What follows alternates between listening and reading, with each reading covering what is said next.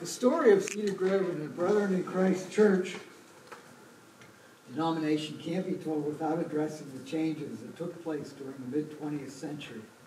The following section draws liberally from Carlton Whittinger's Quest for Piety and Obedience, the story of the Brethren in Christ, in an attempt to explain the transition that took place. One of the tenets of the early DIC was the concept of not being conformed to the world.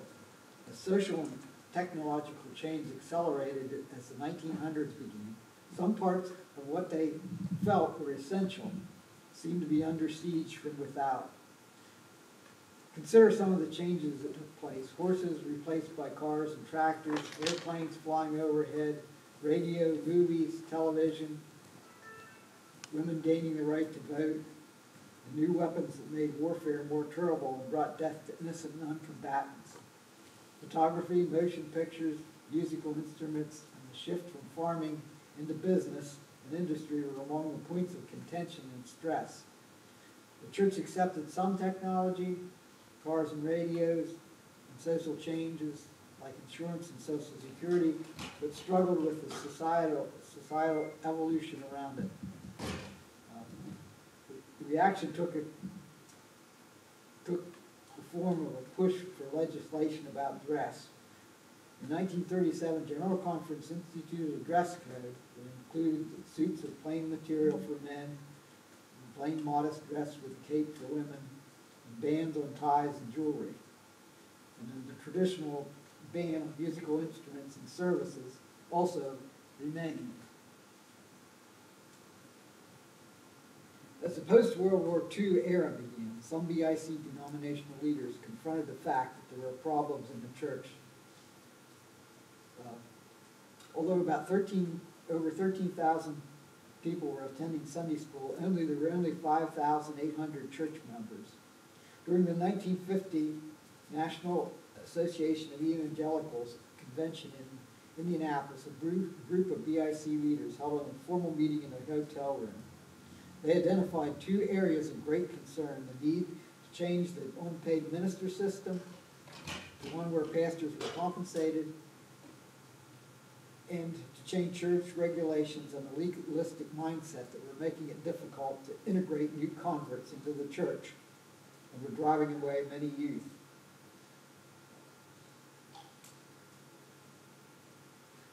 This is a picture of Henry Ginder, one of the men who was in that hotel room. They pushed for alterations in the Brethren in Christ Church. Over the next decade, changes were slowly made. In 1957, the number of bishops was reduced from 25 local bishops to 6 overseeing conferences that were the forerunner of today's structure. Bishops began receiving salaries. In turn, the bishops urged congregations with multiple lay, unpaid preachers filling the pulpits to change to a single paid minister to lead their congregations. Dress was relaxed and left to the individual member's conscience. Musical instruments, again, was left up to a local congregation. As I mentioned earlier, Cedar Grove had a rotating system from its start. In February 1952, the Cedar Grove Congregational Council selected Wilbur Benner, the youngest of the unpaid ministers, to be the sole partially supported pastor. In his memoir, he told of an incident that showed the flaws of the rotating speaker system. He was scheduled to speak one Sunday, and many of his family visited to hear him. One of the other ministers, he doesn't give a name, pulled rank and took over the pulpit when he saw the large crowd. The bishop heard what was happening and was not pleased. Add together problems like that, and the fact people could turn on their radios and hear professional evangelists like Billy Graham, and it's easy to see why the old system died out across the denomination. Reverend Benner was only 23 when he was named the church pastor. One of the outreach ideas he introduced was a radio broadcast over at Lewistown Station.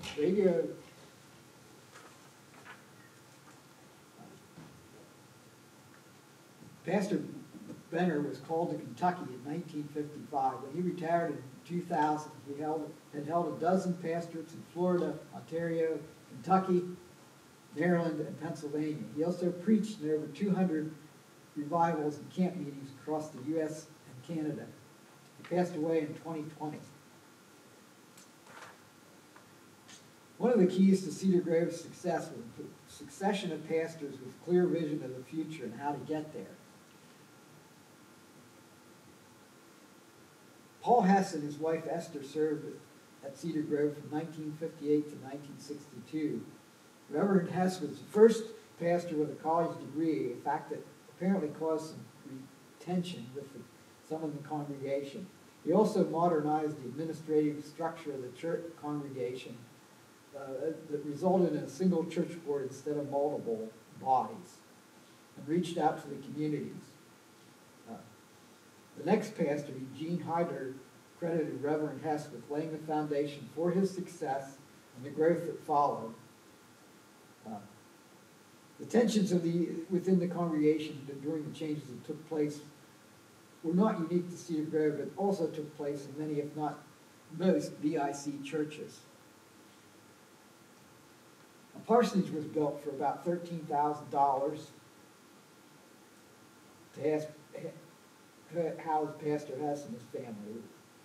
In addition to his housing, Reverend Hess received a salary of $1,600 a year, or only about $15,000 in today's money. The parsonage was used until Pastor Allison arrived in '88 and expressed a desire to own a home of his own, and then it was sold.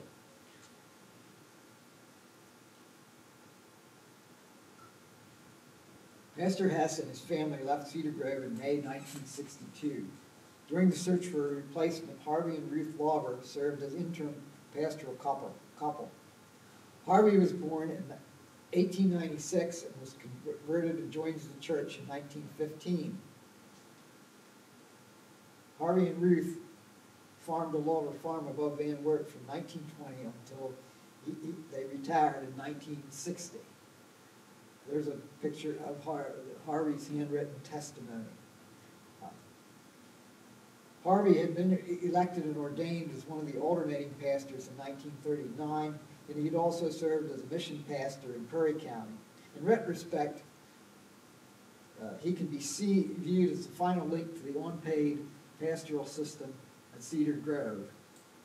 There's a picture of his obituary and of Ruth Lauber, his widow, in later years.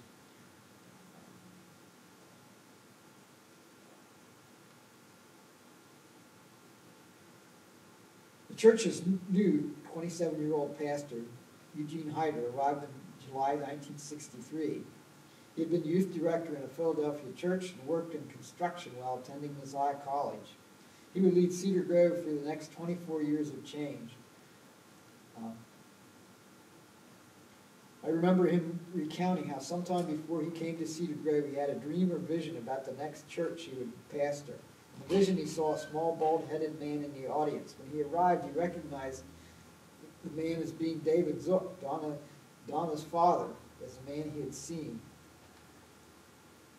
Reverend Hyder reached out to the community and began a weekly radio program. His interest in music helped change worship styles. In 1968, an organ was used in the sanctuary, the first instrument to be owned by the church. Donna Zook was the first organist and continued playing almost to the time of her death. Pastor Gene, his wife Dee, and Donna formed a gospel trio known as the Evangels, and recorded 3 albums. Pastor Hyder also began printing bulletins for the Sunday morning worshipers.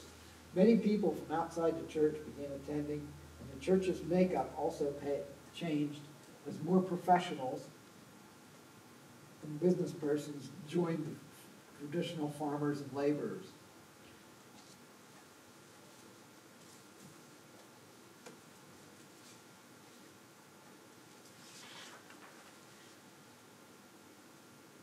After working in Juniata roller mills in Thompsontown and serving as a substitute mail carrier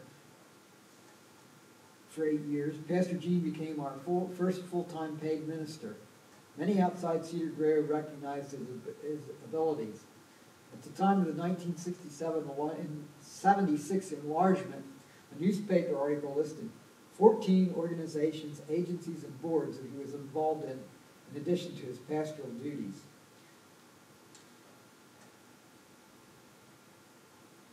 The growth that followed the addition increased the workload for Pastor Heidler. The need for additional staff was apparent. Ken Hepner was a young man with a remarkable conversion story. Although his family attended church when he was a small boy, they stopped when he was 5. At the age of 18, I joined the Navy. In the service, the sinner has 2 basic avenues to take, and I chose to get involved with drugs, he wrote in his 1978 testimony.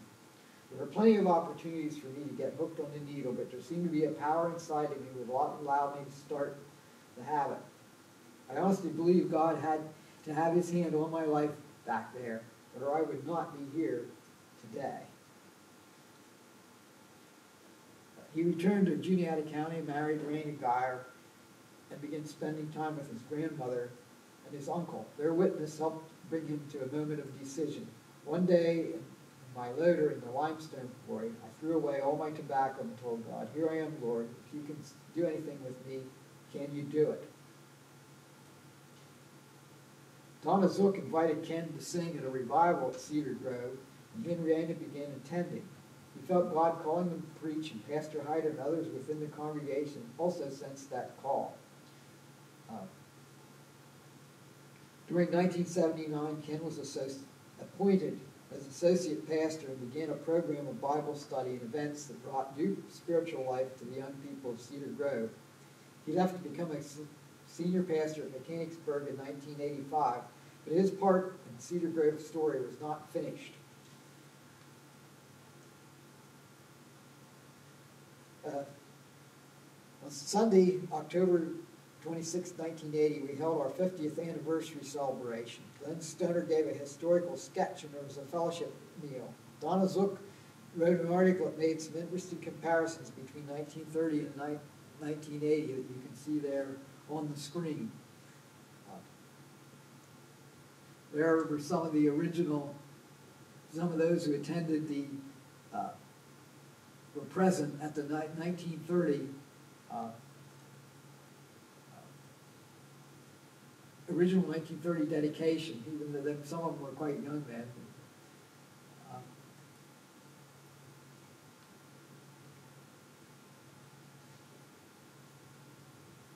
In 1987, after almost a quarter century of service, Pastor Hyder left Cedar Grove. The church had grown and prospered during his tenure. One statistic that illustrates that growth is that church membership increased over 150% in a decade, with a big step forward in 1976 until 1986. During that time, the church financed a Holy Land tour for the Hyders in 1980 and granted him an 8.5-month sabbatical in 1984. He and Dee were honored and presented with a grandfather clock and a money tree at his farewell. He would serve as an interim and full-time pastor at several other churches before retiring in 2010. He also drove the giant cow that was the mascot for Turkey Hill Ice Cream. When Pastor Hyder passed away in 2019, Pastor Ken Hepner included a tribute in the next church's communicator newsletter. He said, many of us are in the kingdom of God today because we serve the Lord Jesus under Pastor Hyder's direction as our pastor. I, for one, want us to remember well the legacy of a man who was powerfully used by the Holy Spirit in the history of the church body we have come to love.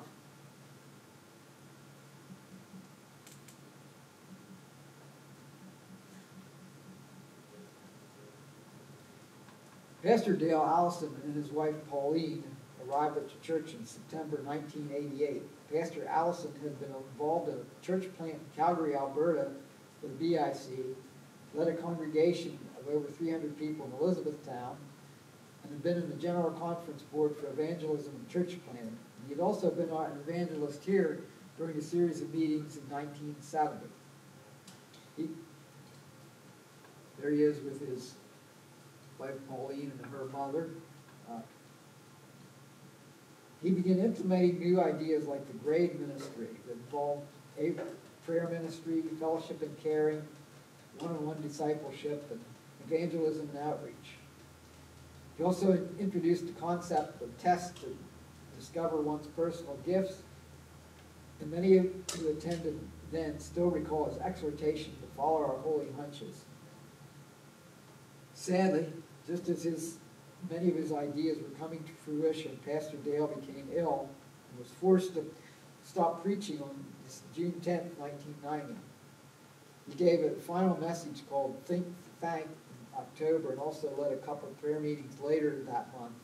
He asked to be relieved of his duties on December 31, 1990. He was moved to Messiah Village as his illness worsened, and he passed away on April 6, 1991. John Schock served ably as an assistant and interim pastor for 11 months during his illness and death in the search for his replacement. There is his obituary.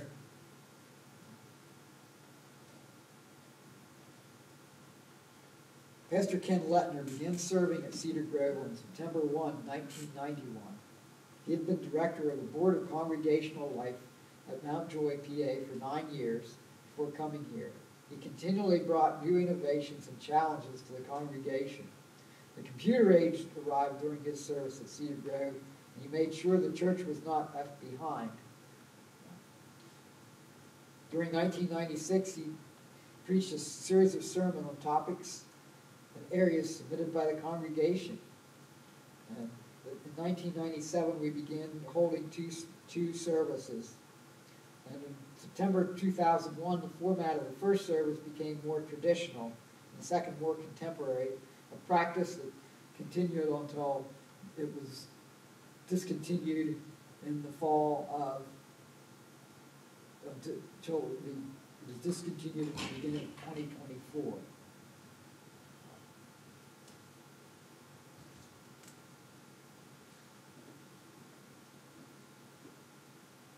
See some of the things that happened during his ministry. During that time, we started the education wing, or built the education wing in 1993, and in 2002, Life Center groundbreaking took place. Craig Zent was his associate and youth pastor from 1992 to 2003. And several women were also joined the staff. Deb Richmond, and now Deb served as director of Christian Life, and Charlotte Little also served as director of Children's Ministry, and Deb Bench became pastor of Adult Ministries. He also, during his time, we had a program, that Sunday evening program during the summer months called FRED, Fellowship, Recreation, Eats, and Devotional. The idea was to combine a picnic with a time of devotions in an informal outdoor setting. It was initially quite successful and lasted for about a decade. There's a couple pictures from, you can see Pastor Ken there with a plate of food at one of the Sunday evening picnics. There was a group of youth talking about one of their trips.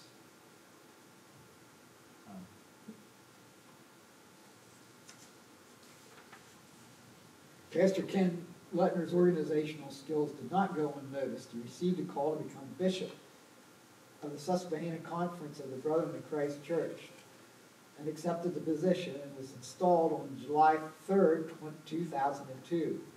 On September 29th, he preached a farewell sermon at Cedar Grove titled, My Passion, My Heart. That evening there was a catered meal and gifts for Pastor Ken and his late wife, Linda.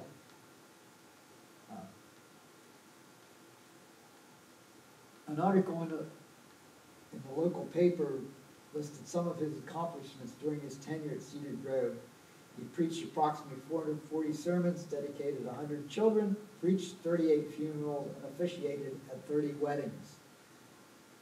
During that time, there were 170 baptisms, and we received 183 members into the church.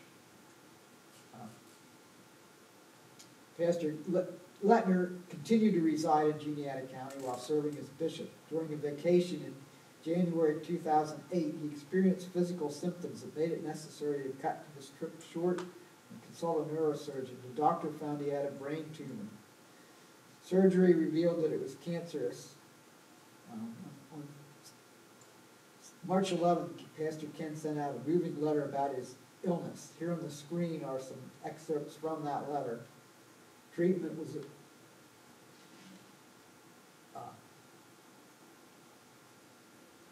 ultimately unsuccessful. He died on September 4th, 2008.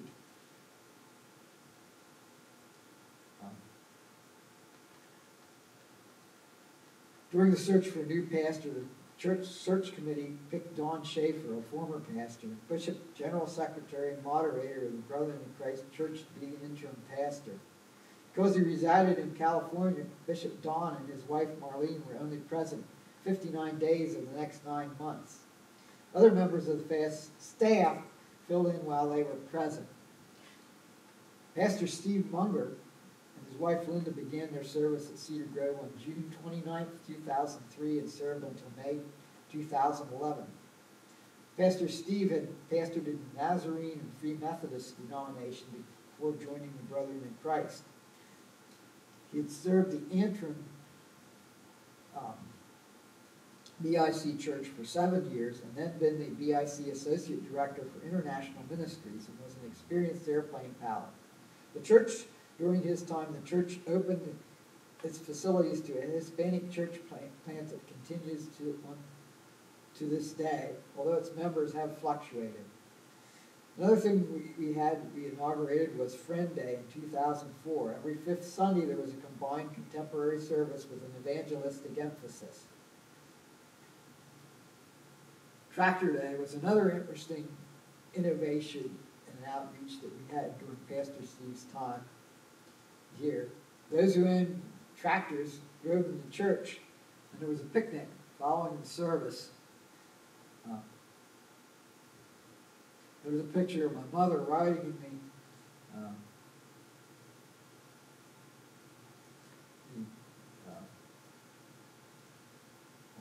one of the tractors. She got in trouble for that stunt, but I don't think she was too much bothered about it. Rather funny memory for me. There's Pastor Steve and Linda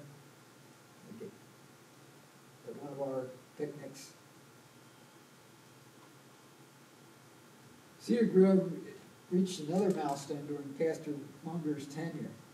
During 2005, a committee planned a weekend celebration to commemorate the 75th anniversary of the dedication of Cedar Grove. On Saturday, October 15th, at 5 p.m., we had an old-fashioned love feast in the fellowship hall. Menu included beets, homemade pickles, beef and noodles, peaches, cookies, coffee, homemade bread, and apple butter to replicate the original celebrations of the love feast. The program included music from various groups from the 1950s and 80s. Several persons from the congregation's past, including former student pastor Curtis Byers, John Kiefer, the grandson of Greeley and Jenny Gingrich, who had donated the land for the church. Pauline Allison and Ken Hepner had parts in the evening. There was foot washing and communion following the meal. There's a newspaper article that was published at the time of the celebration. You can see the picture up there of the original church building. There's a bulletin from the Love Feast.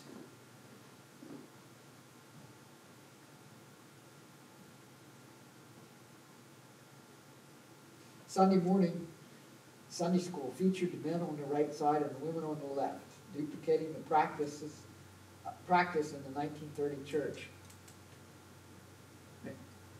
There you can see some of the people singing. Dave Huntsberger leading a group of a cappella singers. There, Mary Stoner returned from Messiah Village to lead the congregation in song.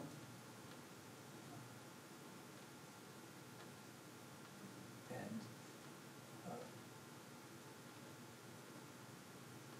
for the 45-minute time of fellowship, the morning service featured messages from former pastors Eugene Hyder and Bishop Ken Letman. There was readings of Ella Lawler's Letters to the Visitor by Donna Zook, and music by the Gospel Gems and a female trio and quartet. There were 6 persons who were part of Cedar Grove in 1930 who attended that day.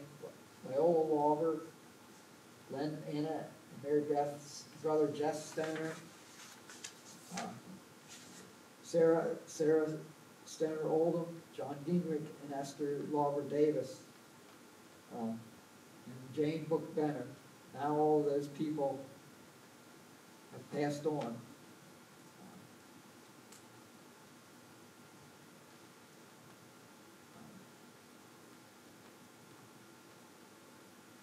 Pastor Ken and Raina Hepner returned to Cedar Grove in 2012. Since they arrived, the church has gone through a time of spiritual growth.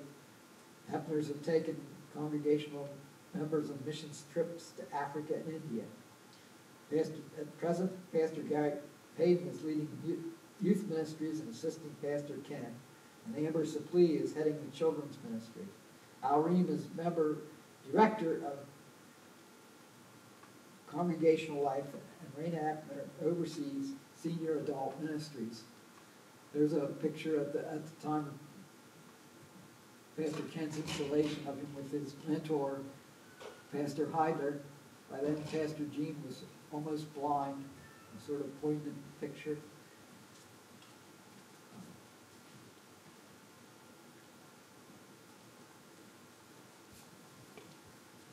There you can see a little outline of some of the things that have happened since the Pastor Ken's arrival, return to Cedar Grove. Another thing that the 1920-21 COVID epidemic, times we had to have our services were streamed and brought on the online streaming of services. Another interesting bit of progress that our first members could hardly have imagined, that our services would go out to the entire world over the internet. There's Pastor Ken and Raina.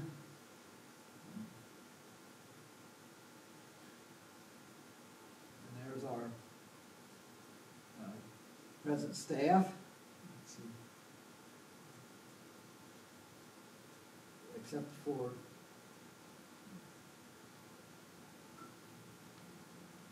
this picture was put in as a bit of a joke to show Al Ream as he was many, many years ago, back in the 1970s. Couldn't resist sticking that in there. There were many local families whose service was instrumental in the growth of Cedar Grove. Names like Book, Gingrich, Peachy, Zook, Wirt, Varner, Oberlin, and Stoner often appear in the records and the scrapbooks in our History Center. One story is an example of those who served. Glenn and Mary Stoner were exemplars of selflessness. Their story shows the dedication that propelled the church's growth through all the changes. Glenn and Mary served for a deacon couple for over 31 years. During that time, Glenn only missed one service, missed only one church board meeting. Deacons were automatically became members of the board in those days. When they stepped down, he was given the title of Deacon Emeritus. After his retirement as deacon, he also then served as Minister of Visitation. And he was one of the few persons who participated in the building of the 1930 church, the 1964 edition, and the new sanctuary and expansion in 1976. Both Glenn and Mary wore many other hats. Mary led congregational singing for 25 plus years and then continued as Messiah Village church song leader after they retired there.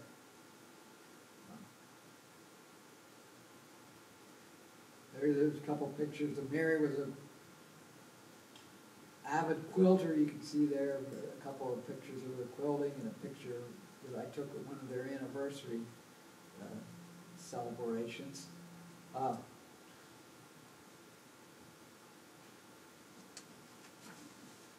May 4th, 1997, a special Sunday evening farewell service was held in honor of Anna Stoner. Anna was Glenn's sister and also the sister of Mary Beth Stoner.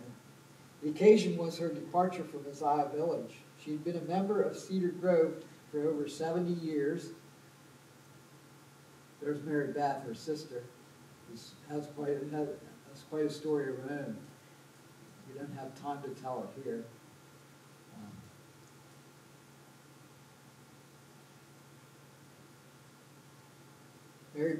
Anna had been a member of Cedar Grove for over 70 years, Sunday school teacher, a kitchen and nursery worker. She had participated in sewing circles, corresponded with missionaries, folded and stuffed bulletins, and helped keep the cradle roll records. Anna was a short person who stood less than 5 feet tall. I remember Pastor Ken Lettner telling how when he first came to Cedar Grove, he was startled to see an apparently driverless car pull up to the church. The phenomenon was explained when Anna stepped out. Above all, Donna was a noted prayer warrior and a person who reached out to those hurting or in need, sometimes with a phone call or with a visit bearing cookies or pie. There's a picture of her at the Messiah Village with my mother.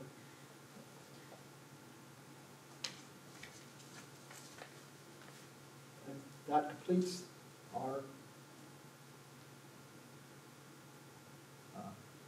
session for today.